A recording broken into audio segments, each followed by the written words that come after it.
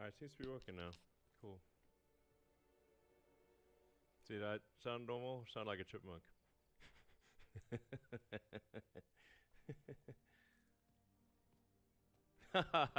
Yeah, don't try reading the comments.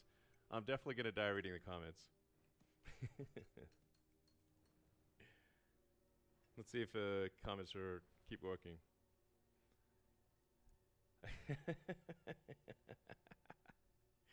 Yeah, I got the mood lighting. I got the candles going on. Gotta have the candles for, you know, Diablo dungeons.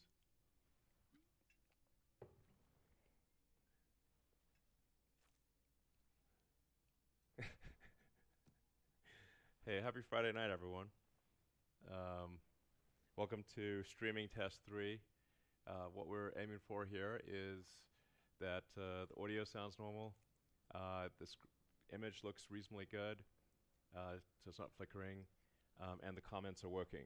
I think all three of those are good. So I'm not. I don't sound like a chipmunk on helium, and the stream looks okay, room for improvement, and the comments are not crashing.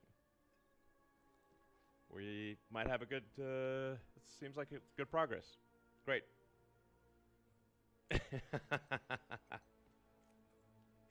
Yeah. Okay. Cool. Nice. Greetings. Let's see. I'll just Hello. greet this random person. Emily 80. So this is like the biggest ad for Diablo ever. So great game. But listen, I gotta use something for streaming. Can't just stream nothing. So, and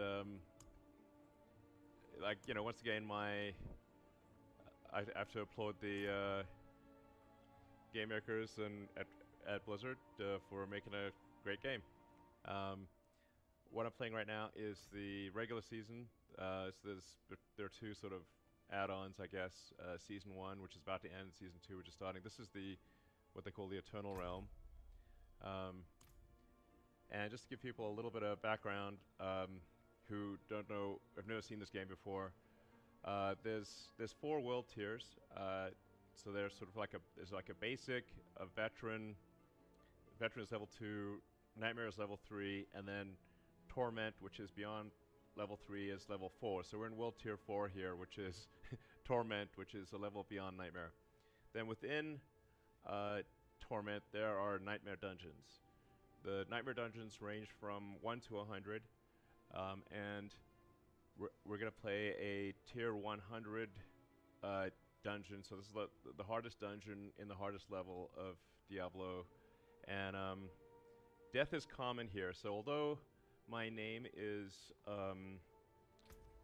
I Will Never Die, this is I say this in irony because actually I die a lot. And my title is Rampaging Goat, because you know, rampaging goats are pretty scary. And yeah, so for those who play a little bit of Diablo, I'll tell you about the build and what I'm aiming for here.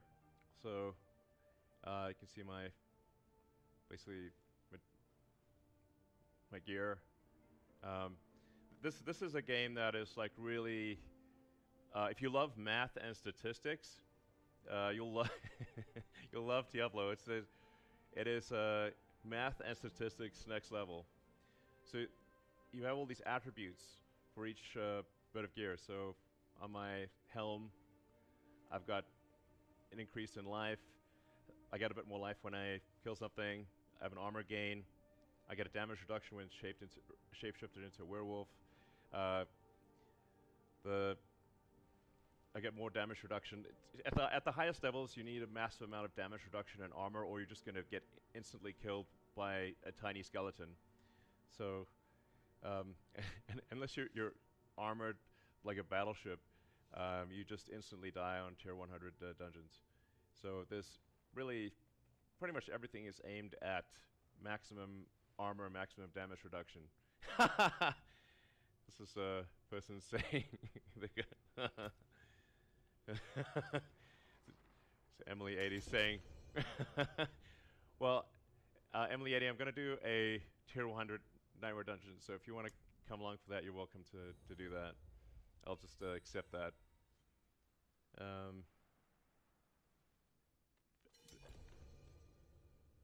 You want to give me money? Okay, sure.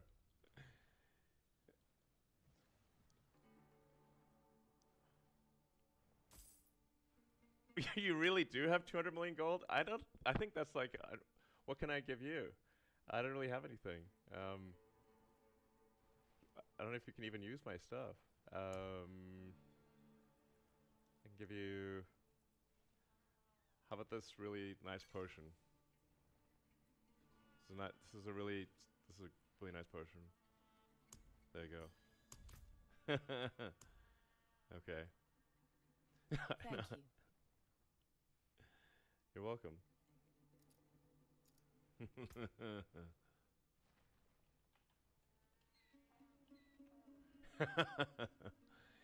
um, thanks for giving me crazy money.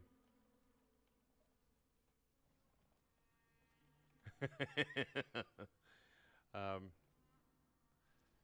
Come with me. okay. Well, do you want to? I was gonna do like an intense dungeon, but I kind of want to. I kind of need to explain my gear a little bit to people for what it's worth if they're playing Diablo.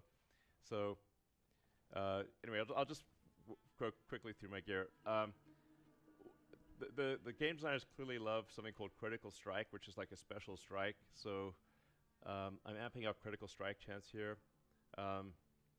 The stats are necessary to activate certain attributes in the Paragon board, which you'll see. Paragon boards are wild. Then more damage reduction, more armor. Basic skills grant 20% damage reduction.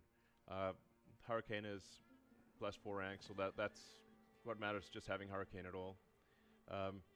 Then I got movement speed, just so I'm not moving super slowly. More armor when I'm in werewolf form. Damage reduction when injured. A little bit of dodge against distant enemies, not that important. The Ghost Walker attribute is for imprint is really important because it prevents me from getting stuck in a giant pile of monsters and having them all just pile on me. So when I have this what's called unstoppable, which is not strictly speaking unstoppable, but when I when I have this attribute unstoppable, I can walk through the enemies, which is so I can't get just crushed by the monsters in like some sort of jam. Then this weapon is a great weapon, Grey Staff of the Crone. It amps up my claw attack, which is a basic attack. What really matters is that the claw is also a storm strike skill. I'm getting kind of in the weeds with Diablo, so if you've played Diablo, you'll know what I'm talking about. If you haven't played Diablo, this is all going to sound like nonsense. So my apologies. But the thing that matters here is that that's a storm strike, because and I'll explain why in a minute. Let's go through the rest of the gear. Again, more damage reduction. You'll note damage reduction, especially from enemies that are poisoned, because I'm going to poison all the enemies. I've got something that will enable me to spam Poison Creeper. So I'm going to spam. I'm going to poison the enemies. And Scott, you can poison a ghost in this game, which you have to like have a lot of suspension of disbelief, but whatever. This is the game mechanic. So I'm going to poison everything around me, and that's going to give me damage reduction against those enemies that are poisoned, which is very important. More barrier generation, so I'm going to be constantly producing a barrier. That barrier is really important for damage protection, and the barrier is actually, the secondary attribute of the barrier is my primary attack. Also very important, basic skills, 29%. The way I rebuild the barrier is by attacking with the basic skill. So basic skill attack speed is very important. Then I'm also making the enemies vulnerable all the time, so boosting vulnerable damage helps. I'm slowing the enemies, so boosting slowed damage is important. Some more max life, so I can't get one hit killed. More critical strike chance, and then this imprint of natural balance is important because I'm going to be alternating storm skills and earth skills. And when I cast a storm skill, it buffs my earth critical strike damage. When I cast an earth skill, but increases the critical strike chance of storm skills. Critical strike, super important. If we go to Spirit Boons here, this is sort of special for a druid. Just taking 10% less damage from elites, which is those are sort of the tough monsters in the game. I currently have it set to 10% attack speed. Depending on the dungeon, you might want to have an increment max life. Attack speed is if I don't get one hit killed in a dungeon, attack speed is more important than a life boost. Then you can pick one of these attributes to pick two of. In this case, I've chosen the kind of deer one, and this is really important. With critical strikes, I have a 20% chance to reset the cooldown of my companion skill. Now, it's kind of weird, but Poison Creeper is my companion. It's a strange buddy to have as some poison creeper that's going through the ground as your buddy. But anyway, that's kind of how it's classified in the game. Is Poison Creeper is your companion. I don't know if you'd want to snuggle up to a Poison Creeper in the middle of the night, but that's what we got here. So normally Poison Creeper would be a 20-second cooldown, but because I'm going to be critical striking really fast, I'll actually reset this cooldown to be effectively about 4 seconds, maybe 5 seconds. And so I'm going to be able to cast Poison Creeper over and over again. And the modifier on Poison Creeper is really important. I'm getting a 20% gain on critical strike chance. So when you add all these things up on the critical strike chance, we look at the critical strike chance. My base critical strike chance is roughly 38%. Then I've got a 6% gain for nearby enemies, 43%. With Poison Creeper active, it goes to 63%. If storm skills are activating critical strike, I've got like another 11%. So I'm like basically 3/4 of the time I'm going to be doing a critical strike. So most of the vast majority of my attacks, and I'm attacking very fast. So that is what's going to reset the companion skill. So making Poison Creeper something that instead of being cast occasionally is going to be cast frequently, like every 3 or 4 seconds. Then masochistic, it's called. Critical strikes also will heal me. So there's kind of the damage flux and the healing flux, and I want to try to balance the rate at which that they're damaging me. I'm matching that with how much I'm healing. So these strikes are constantly healing. That's pretty helpful. And then I'm also using Bloodhowl to heal and to increase my attack speed. So then going to the skill tree. As you can see, this game is deep. It starts off where you think the game's like not that deep, but it gets really deep. So here I've got my basic attack, Claw. Because Claw also does a Storm Strike, I've got Storm Strike to get the secondary attributes here, to immobilize enemies and make them vulnerable. This is like a thing I just added, which is to add Landslide. But Landslide, you'll notice, is not on my attack bar. That's because Landslide is on my weirdly on my gloves. So when I do Poison Creeper, it also casts Landslide. So the reason I have the Landslide picked here is for the secondary attributes. So it'll also immobilize enemies. And then if I have immobilized enemies, I'm going to again get a critical strike increase. In fact, a guaranteed critical strike with critical strike damage. So this is awesome. I just added this. It's actually made a big difference, and it helps against bosses.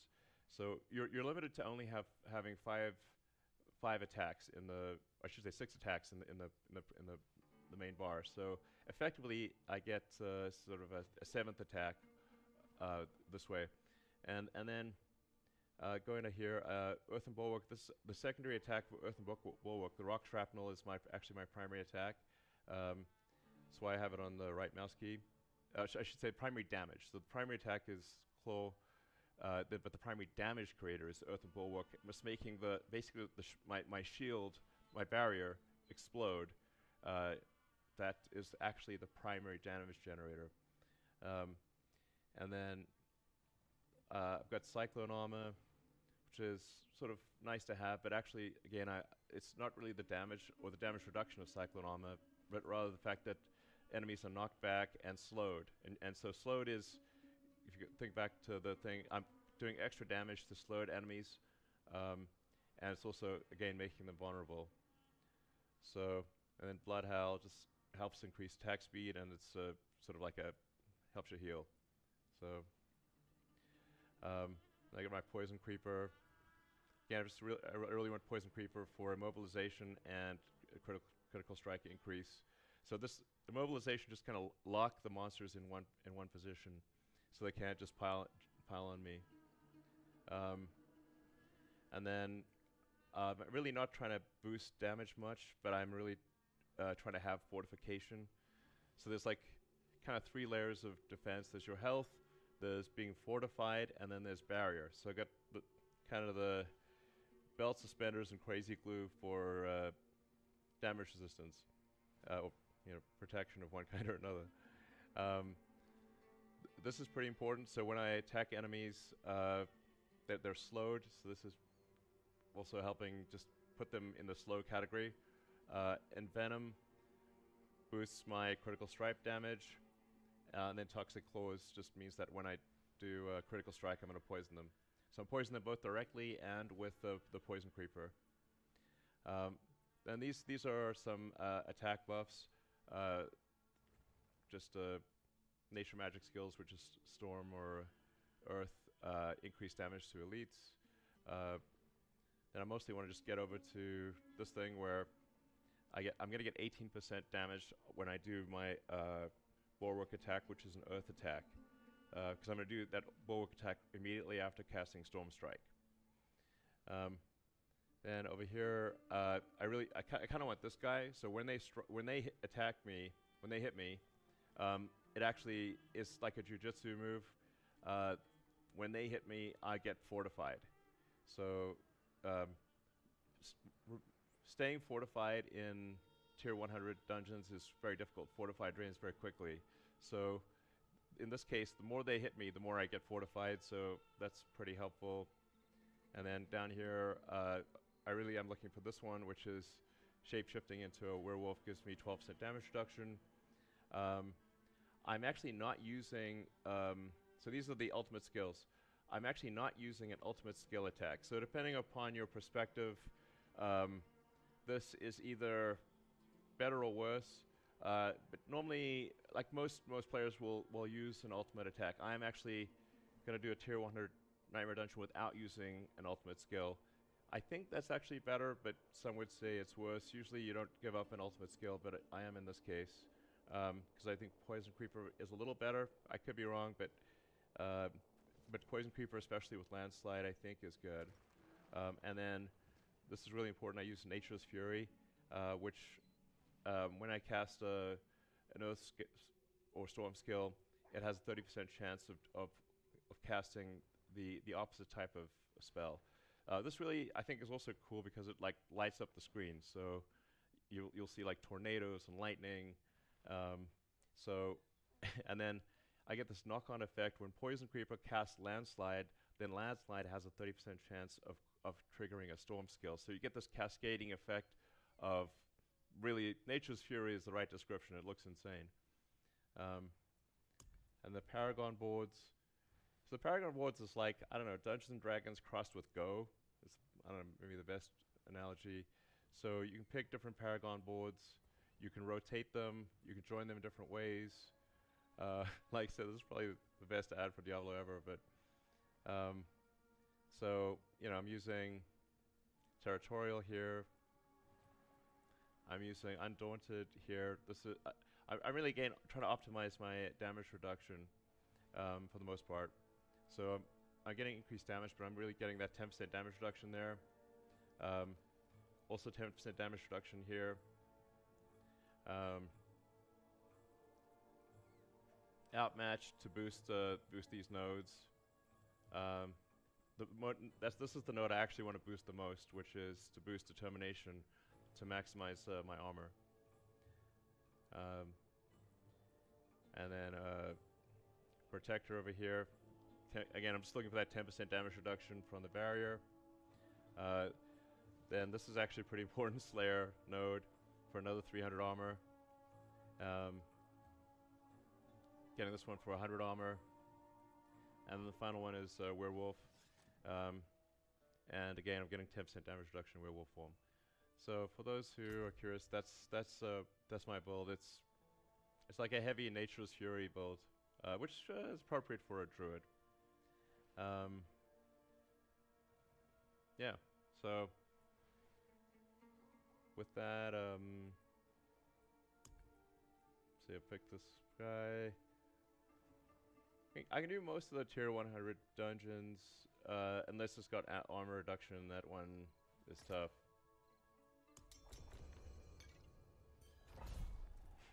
Alright.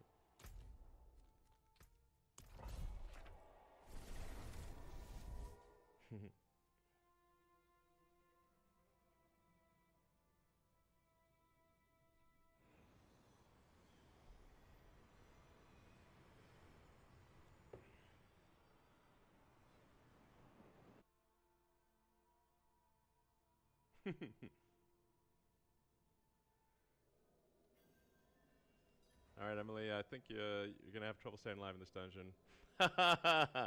Yeah, Lightning Storm.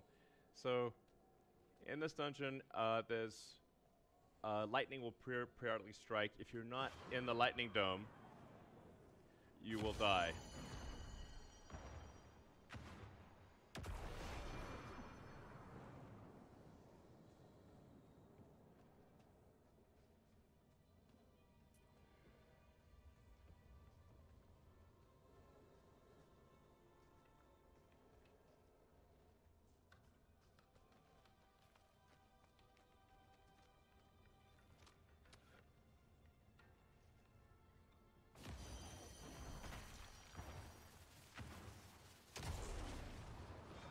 Oh, that was good.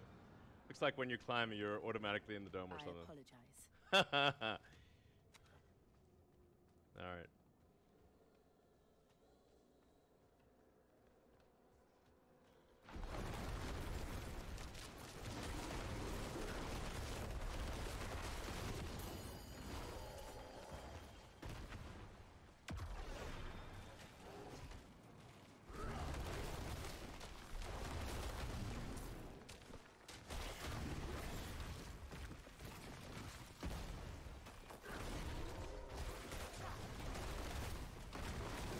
So you can see the Poison Creeper is resetting a lot.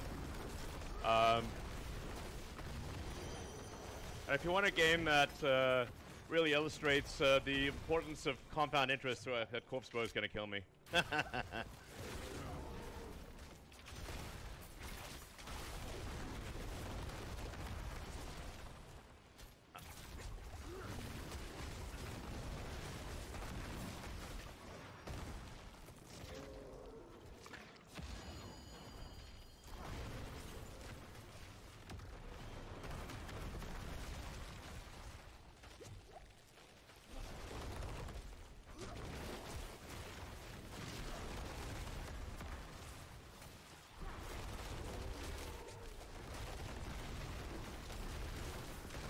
I'm gonna bounce around a lot.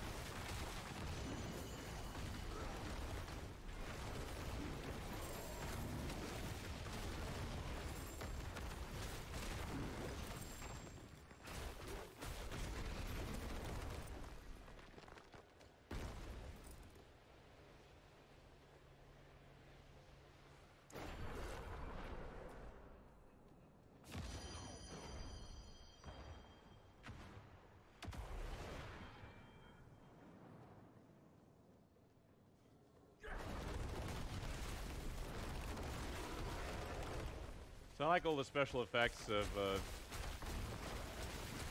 you know,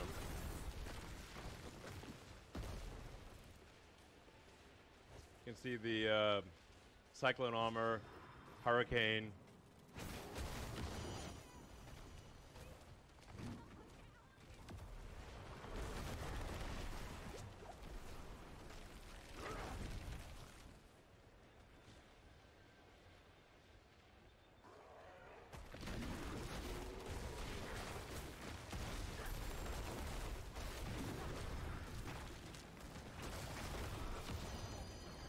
But like I said, getting all these damage elements to multiply is really important.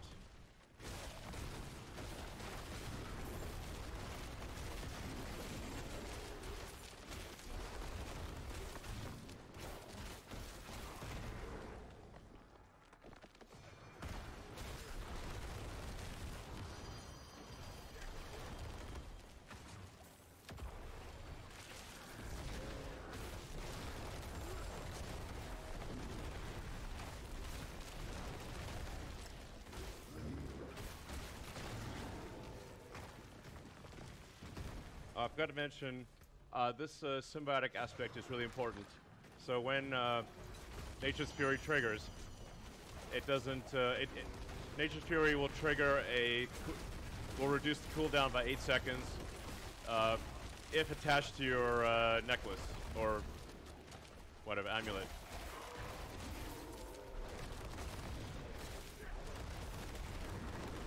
You really have to be on your toes in these tier 100 dungeons. You're sort of kind of one mistake away from dying most of the time. Well done.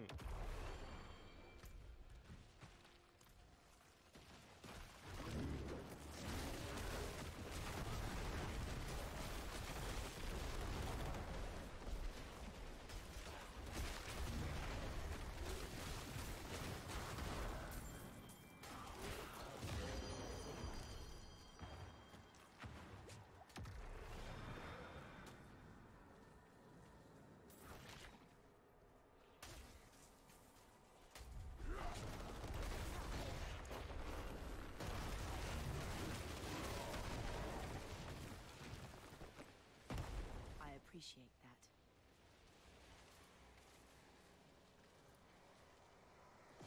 The beast lives within you.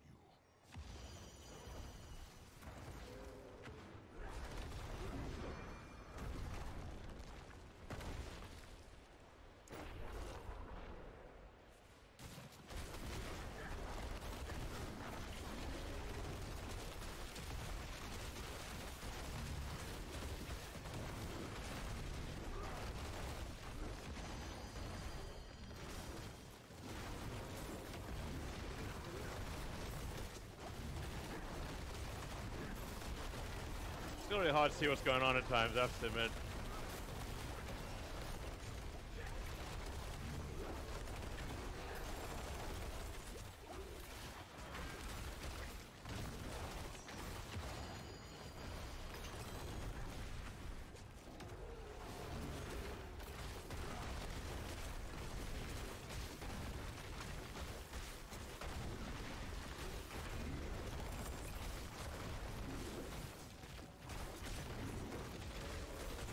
Gotta watch those corpse bow. The corpse bow can win to kill me.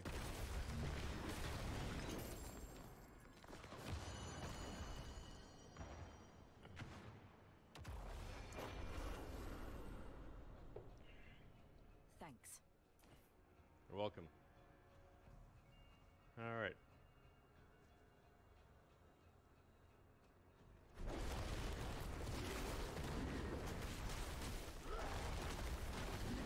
So I think you gotta watch these timers. Gotta keep track of those timers as well as the health bar. So you gotta time the attacks. That's why the counters is counting down to refresh the various attacks.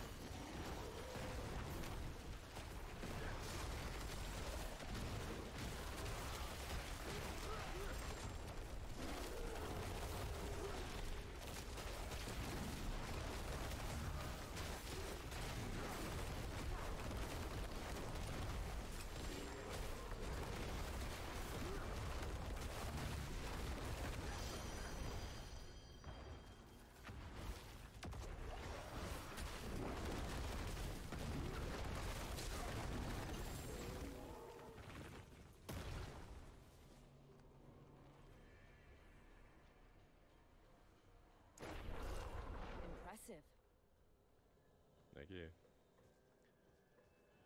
So, oh man.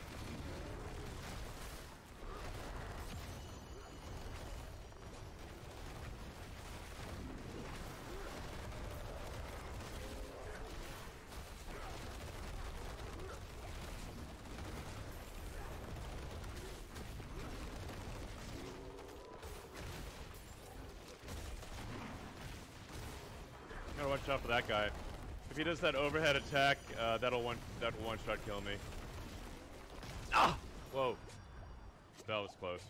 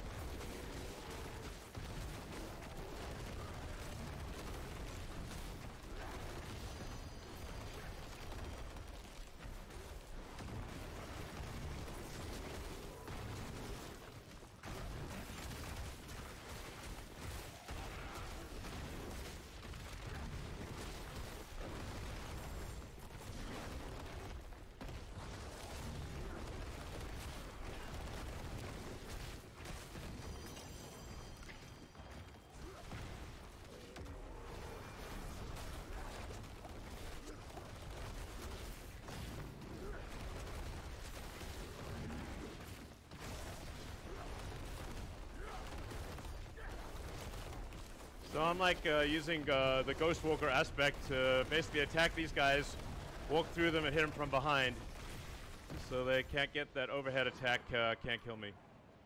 The overhead sort of slam attack that they got.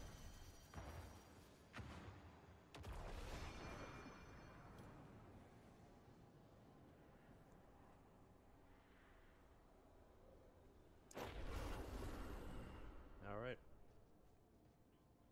I'm impressed. Thank you. Thanks, Emily. This lightning effect is pretty cool. It's like it's so ominous with this like lightning countdown to death. Come with me.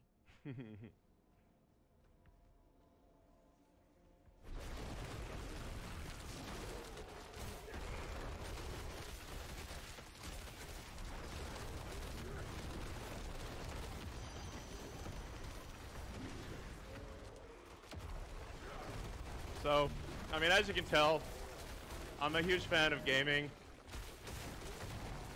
I think video games are a real sport, and I have a lot of respect for those who are good at video games. It's really hard. I think it's esports of the future, or I mean regular sports too, but I think esports are you know. Anyway, I love video games. Obviously. Look.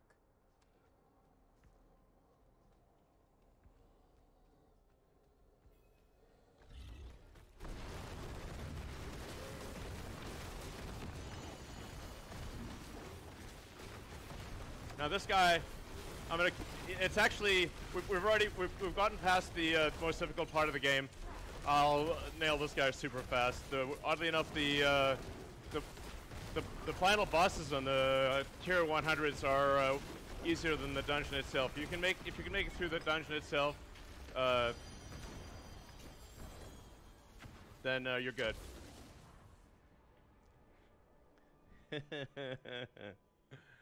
So let's resurrect Emily. Oh, Emily. I should point out, like, it's if you're not level 100 and you do a tier 100 dungeon, you're just gonna die instantly. So I suspect Emily's actually quite skilled, but it's almost impossible to stay alive if you're level 80 in a tier 100 dungeon. Judging by the fact that Emily had so much gold, I think Emily's probably a very skilled player. So we can head back to town.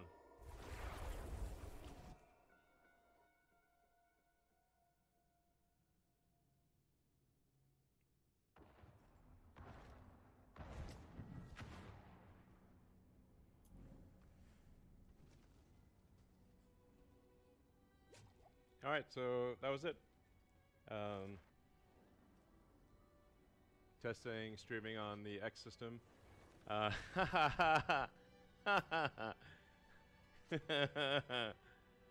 Emily says she's not skilled. She bought 8 billion gold from a Chinese hacker. All right, that's pretty funny. Because I mean, it takes a while to accumulate that kind of gold in this game. Anyway, when I've been working, all day, I actually find video games to be weirdly a stress relief. So it seems weird that like, you're welcome.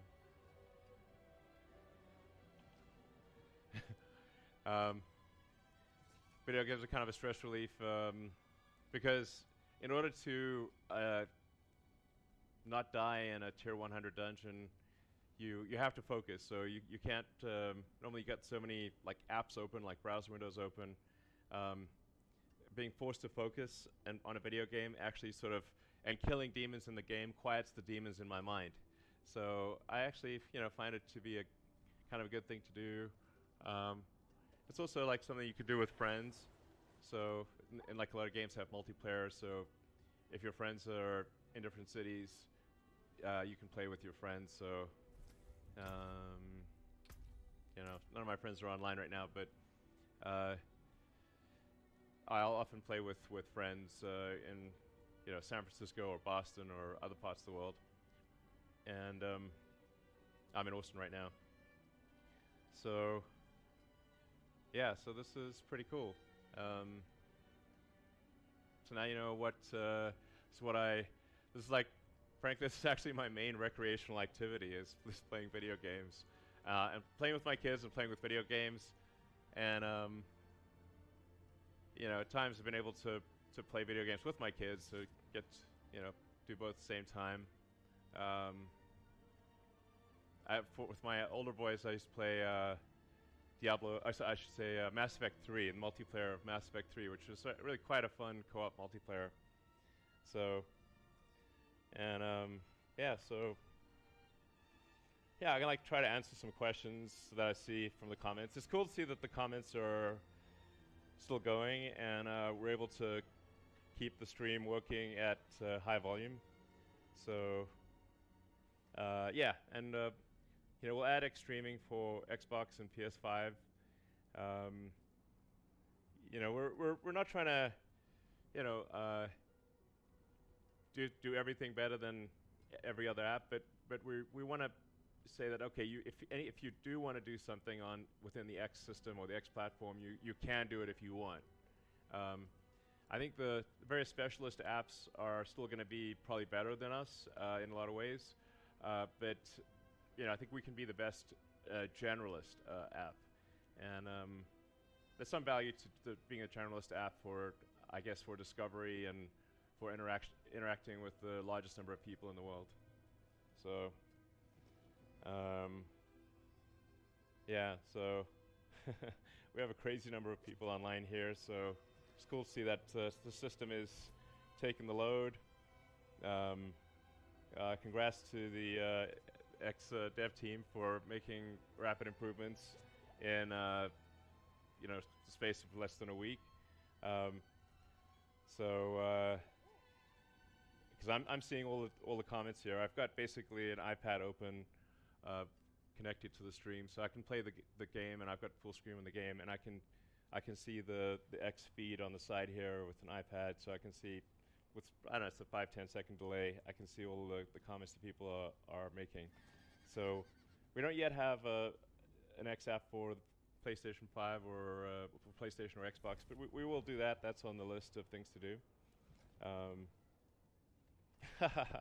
Yeah, the Raptor engine is much more complicated than the Diablo skill tree, although Diablo skill tree is pretty complicated. And I have to say I balked up the wrong tree many times, or at least as you go through the various levels of difficulty. Like I started out being a werebear and using Pulverize with Shockwave, which is pretty fun. Pulverize with wow, that looks cool. Thanks, Emily. I like all sparkly now.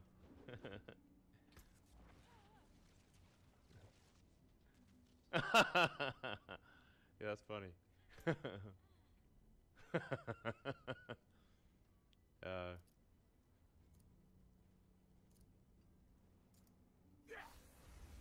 think these like cool emotes. Wings of the Creator looks cool.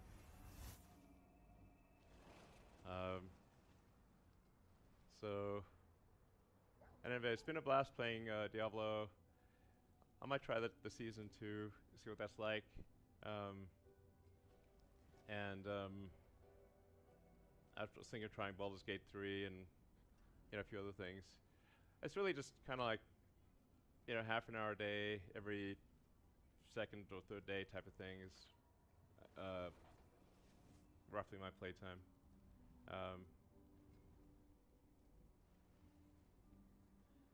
So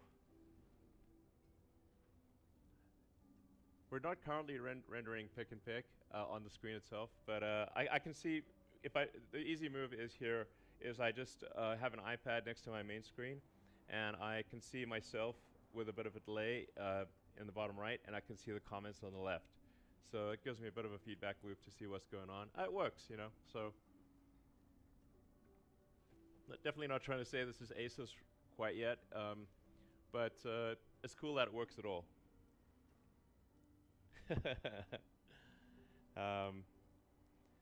So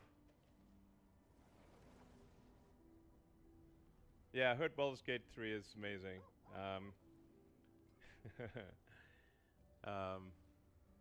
Let's see,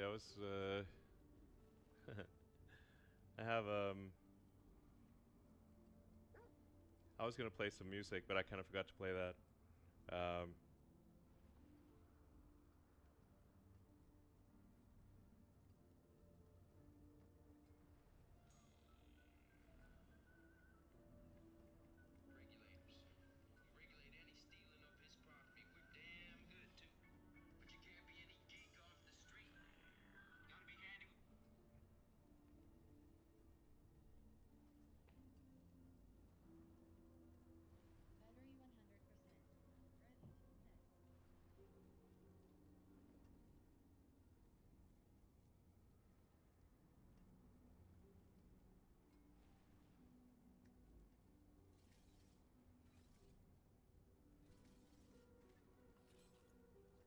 Yeah, so I guess I'll do like a semi-regular streaming as requested.